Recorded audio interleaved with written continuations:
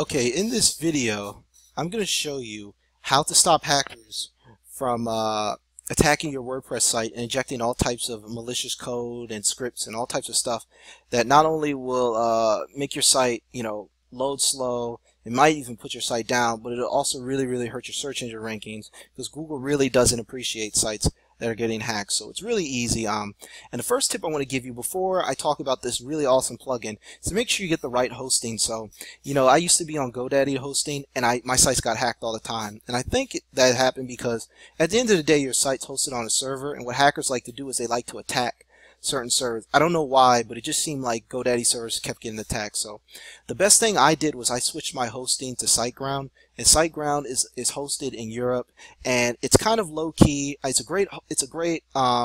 great company, but it's not mainstream. So it's kind of under the radar, and that's why I think I've been having better results with my hosting, just because most hackers are most likely to attack sites like Bluehost and GoDaddy, and they're not really paying attention to SiteGround. So that's my first tip, is to kind of get on a host that's really good but not really mainstream. That'll really help you. And my second tip is to download this plugin called Sucuri. So what you want to do is you want to go to Plugins, Add New, and then you want to go over to the search box. You want to type in Sucuri, and then you want to click this install button right here. Make sure you install this one, not that one, this one, Sucuri Auditing Malware, that one. And then you want to click activate, and then once you activate it, you want to go over here to the dashboard, and there's a few things you've got to set up. So the first thing they're going to ask you to set up, they're going to ask you to set up the AIP key, and to set that up you just simply go into settings, and then you'll go here and you'll generate your API key. Your API key. What that'll do is just basically connect you to their server and allow everything to work fine. And then you want to also make sure your data path is set up properly. And this is really easy to do as well. You just make sure you're connected to your uploads for your WP content / uploads Sucuri folder. Make sure that's working. So then once you get those things set up, first thing you want to do is you want to scan your site. So if you think you're getting hacked, you just set up your site. It's a good idea to just use this thing called Malware Scan. It's not 100%, but it does a really good job at figuring out if you have any problems. So I would scan my website first, and then I would go over to this thing called hardening. Now what hardening does is it blocks a lot of the attempts that most commonly made. So what I like to do is I just like to select all of them. So I like to harden the WordPress version, the PHP. I protect the uploads directory that stops people from uploading files, the WP content access that'll block that, so that's usually a common spot. Your includes block that too. Your block security keys. This is the README file. I didn't harden that, but I'm going to harden that now as well, because you never know that that could be leaking information, so I'm going to harden that as well.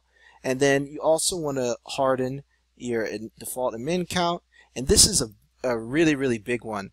One of the most common ways people do is to inject code into your theme. So, a lot of times if you're using an older theme and you don't change it, you'll have hackers put malware and all types of crap in your theme. So a lot of times what you'll find out is you'll just change the theme. You'll be like, oh, the spam's gone. Well, that's because they put it in your theme. So you want to harden this. Now, if you want to make changes to your theme, you're going to have to revert it. So you're going to have to click this button, and then as you see, it's hidden.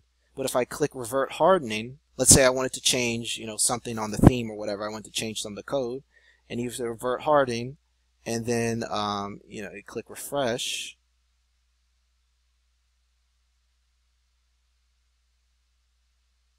And then allow you to go back to the theme editor. But once you make your changes, don't forget to harden it again, because that's one of the most common places code is injected. In my experience, most of this malware and spam is in your theme, so make sure you harden your plugin editor theme. And then, ever since I've been using this plugin and using SiteGround hosting, I haven't had any hacking problems. I haven't noticed any problems so far. So I just think getting a good hosting like SiteGround, you can click the link in the description to sign up with SiteGround. My #1 recommended host. I host all my websites with them. And get this plugin. It's called Sucuri, and enable all the options I just talked about. And I think you'll do really, really well at preventing your site from getting hacked by spammers and hackers, and then you can just focus on your content, your visitors, and monetizing your website. So that's it for now. Get this plugin. It's free. It's awesome. Install it on all your WordPress sites, and hopefully this will protect your sites. If you have any questions or anything, please leave them in the comments. Please like, comment, subscribe, and thanks for watching.